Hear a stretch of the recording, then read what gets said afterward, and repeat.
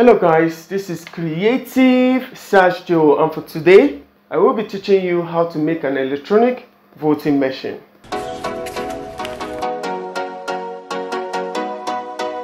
That actually works. So guys, my reasons for doing this particular project is because of the just concluded Nigerian election that came with so many irregularities. So I decided to focus more on transparency and at the same time a fun project for whoever wants to do it. So guys, let's get to it. For this project I'll be using cardboard or carton as the casing. So these are the measurements. This will be used for the card slot. It won't have any function for this device, but I decided to just put it, and maybe in the future I might just make it functional. The next thing I did was to cut the cardboard into small rectangles and glue them together. This was to act as support for the buttons. So guys, I'm on tindercard.com where I'll be designing my system.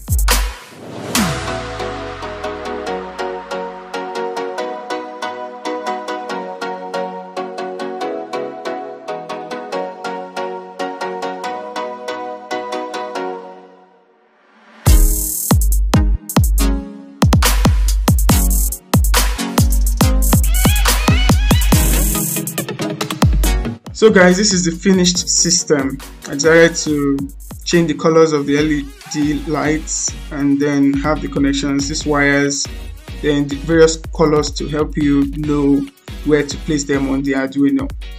Now before we type in the code, I'd like you to do something. Please click on the subscribe button if you're not yet subscribed, and if you're enjoying what I'm doing, please like and also share, because that's the only way I can keep doing this. So thank you guys. So let's go back now. So a link will be shared for this particular drawing for you to download it if you want to, and also for the code. So let's go build. Since I didn't have a breadboard, I decided to cut this tiny black cardboard, placed the buttons to trace where it will be, and cut the required points to allow the buttons sit on it.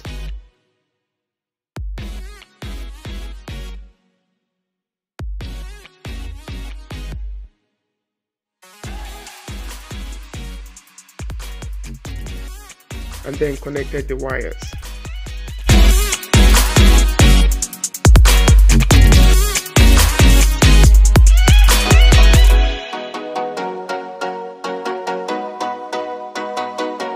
I didn't have a soldering machine, so I decided to use the hot gum to hold the wires to the connected parts, and it worked perfectly.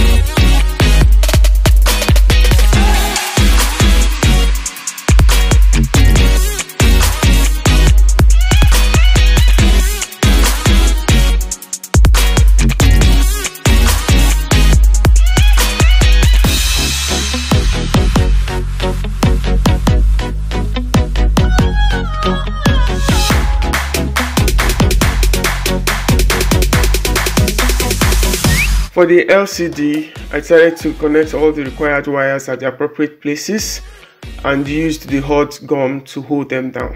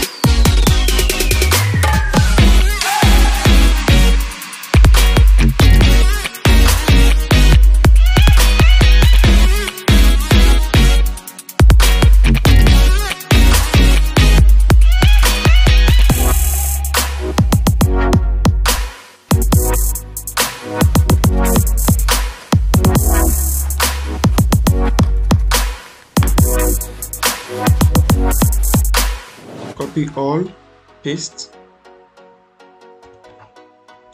and this is the code. After connecting the code to the voting machine, I decided to give it a try. When I clicked the first button, I discovered that it wasn't beeping. I clicked the second one, it wasn't beeping, and I tried the third button, it wasn't beeping. So, wow, first problem. So I decided to check the wires and the connections to see if I made a mistake. After checking, there was no issue, so I had to change the port for the buzzer, thinking maybe that particular port was faulty, and then I try again. The same problem, it hasn't been fixed, so I have to check the codes now to see if probably I made a mistake while running the codes. I checked the code, there was a mistake and I had to correct it. I didn't include the port as an output for the buzzer. I've corrected that and now I guess all problems are solved.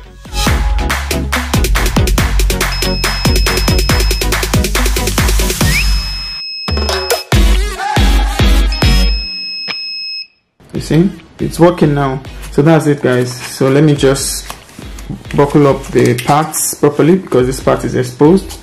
Cover it and then cover the system, and I think we're good to go.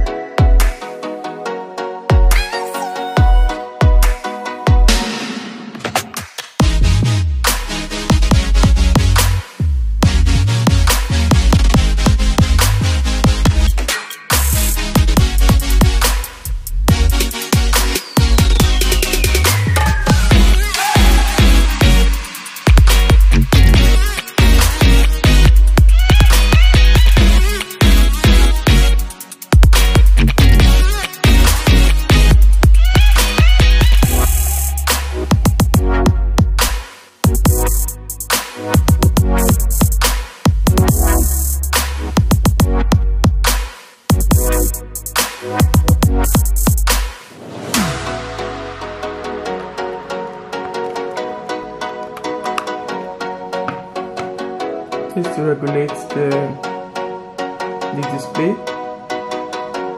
Then let's vote.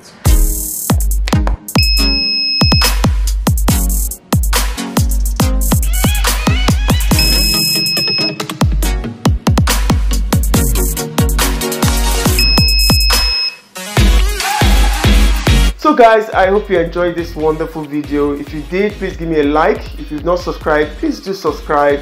Until we meet again, don't forget, it's okay to be different and creative. Until see next time, I remain your one and only creative Sash Joe. See you guys.